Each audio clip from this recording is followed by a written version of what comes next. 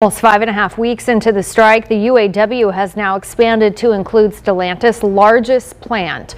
6,800 members walked off the job there on Monday. In a statement, the union says that the expansion came after Stellantis made the worst proposal of the big three automakers in terms of wage progression, temporary worker pay, and conversion to full-time, and also cost of living adjustments. In response, Stellantis says it's outraged by the union's latest action. The company says it presented a new improved offer last Thursday morning and expected a counter proposal, which they say they have yet to receive.